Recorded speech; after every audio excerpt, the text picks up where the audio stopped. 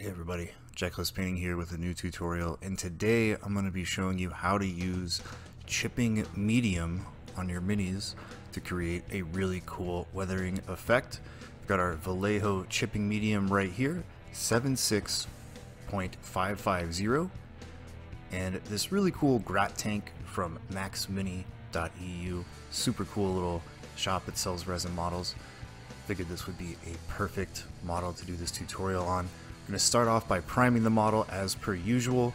I'm just using our Stynylrez black primer here to get a nice clean primer coat on this resin model.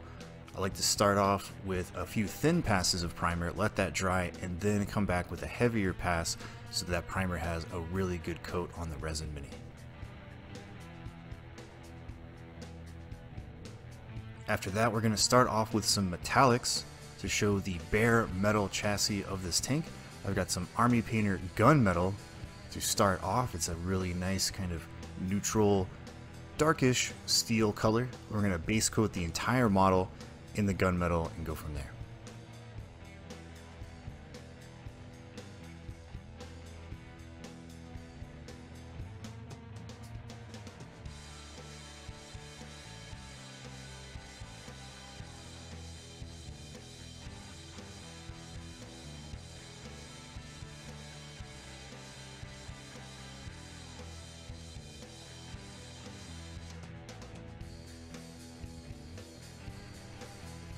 After that, we're going to give it a slight highlight with some plate mail metal, also from Army Painter. This is going to be a little shinier to give us that kind of freshly scratched steel color. And I'm going to hold the airbrush a little farther away from the model and at sort of a high angle so that the deepest details on this tank maintain their darker gunmetal, giving us kind of a fake shadow on these metallics.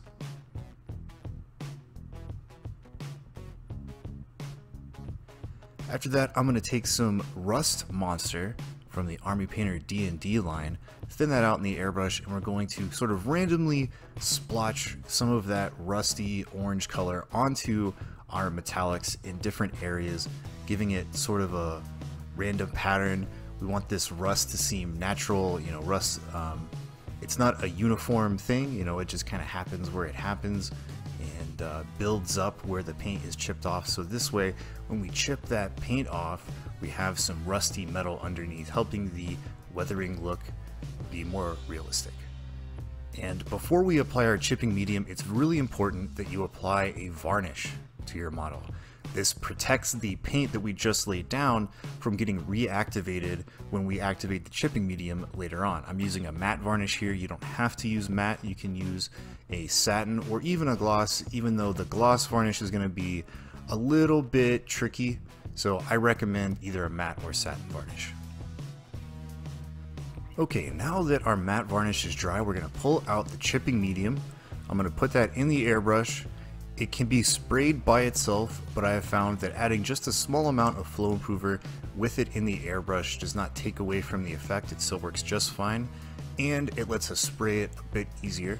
The chipping medium is going to come out and it's going to sputter a little bit, but don't worry, when you spray it onto the model, it will self-level and it'll come out really smooth. You just have to spray it on, get everywhere you want the paint to be chipped. In this case, I'm just spraying it over the whole model because it's an Ork vehicle. It's going to be heavily chipped, and this is real big importance right here. Once you spray the chipping medium on the model, let it sit for minimum 30 minutes. 30 minutes to an hour is what I generally give the minis when I do it, so that way the chipping medium has enough time to dry and set, because we want to spray paint over top of the chipping medium. So you have to make sure that it's nice and dry and set up before you do this. So minimum 30 minutes.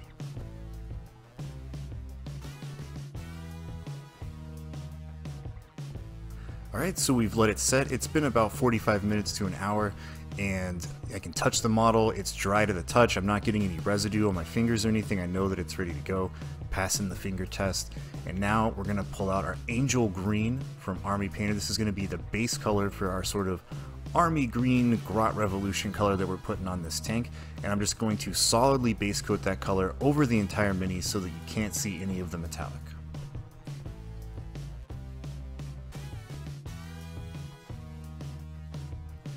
Alright, now that our base coat is down, I'm going to be hitting it with some army green, which is our sort of olive drab color that we're going to be using to create that army green tank color.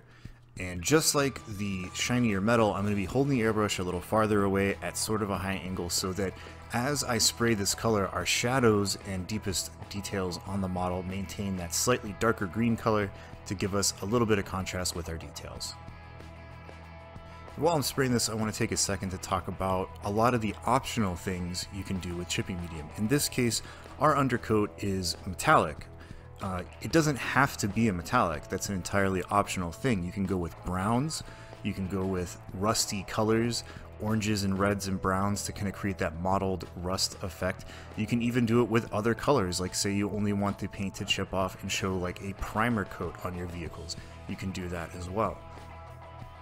The final step that I'm doing before we chip the paint is just a slight dry brush of the same army green to kind of pick out those details, because once you chip whatever color this is, it's really difficult to go back and highlight all of those things, especially edge highlights. So what I like to do when I paint vehicles is give them a slight dry brush to pick out all those details, and then we'll chip that color. Again, an optional step is to also paint all of the secondary and tertiary colors on your tank, like the fuel cans and other weapons and things like this. You can paint those and then chip it all at once, but I'm just showing you how the chipping medium works in this vehicle, so we're only doing the one color. Alright, so now we're ready to chip our paint. I've got some clean water in a little dish right here. I've picked out kind of a crappy old brush and an old toothbrush, and these are going to be our tools for chipping. You can do lots of different things. You can use toothpicks and little, you know, whatever you want to use to chip that paint off. And the basic of this is that you just dab some clean water onto an area, and that will soak through the upper paint layer and reactivate the chipping medium, causing that paint layer to kind of float. And then you take your tools and you gently kind of dab at it and scratch at it and rub at the paint, and it creates our very random, realistic paint chipping effect. You can see that I'm using the toothbrush in different motions. I'm kind of stabbing at it using the bristles. I'm also pulling back and forth using the toothbrush in that method to create different shapes. I'm using the soft wooden tip of the painting handle on our brush to go along edges and strip that paint as well. Some things to note about this too is that the more you work at it, the more aggressive that paint is going to chip off. So if you want a very subtle paint chipping, try to use very small tools and be very gentle and work at it to create those small effects.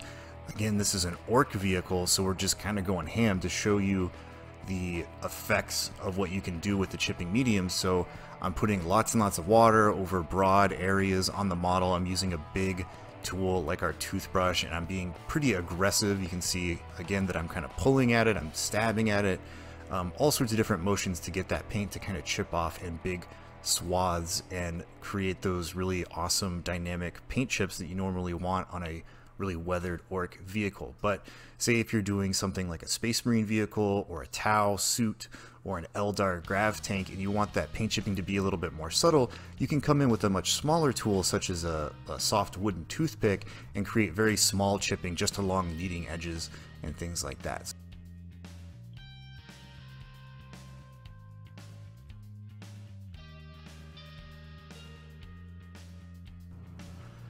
So we're almost done chipping on this tank. You can see that our chipping medium is doing its job really nicely.